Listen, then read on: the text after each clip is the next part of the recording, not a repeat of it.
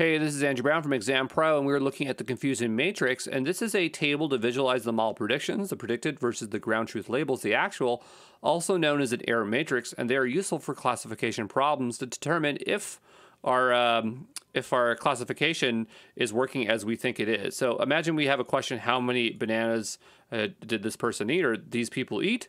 And so we have this kind of box here where we have predicted versus actual, and it's really comparing the ground truth and what the model predicted, right? And so on the exam, they'll ask you questions like, okay, well, imagine that, and they might not even say yes or no, maybe be like 0 and 1. And so what they're saying is, imagine you want to tell us the true positives, right? And so the idea is they won't show you the labels here, but 1 and 1 would be a true positive, and 0 and 0 would be a false negative.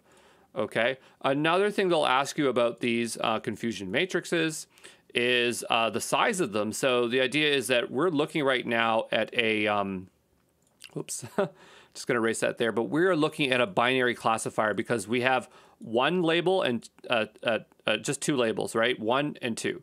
Okay. But you could have 3, say 1, 2, and 3. So how would you calculate that? Well, there would just be a third cell over here, and it's just going to be actual and predicted because we're only going to have ground truth versus prediction. And so that's how you'll know it will be 6. The size will be 6. Might not say cells, but it'll just say 6. Okay.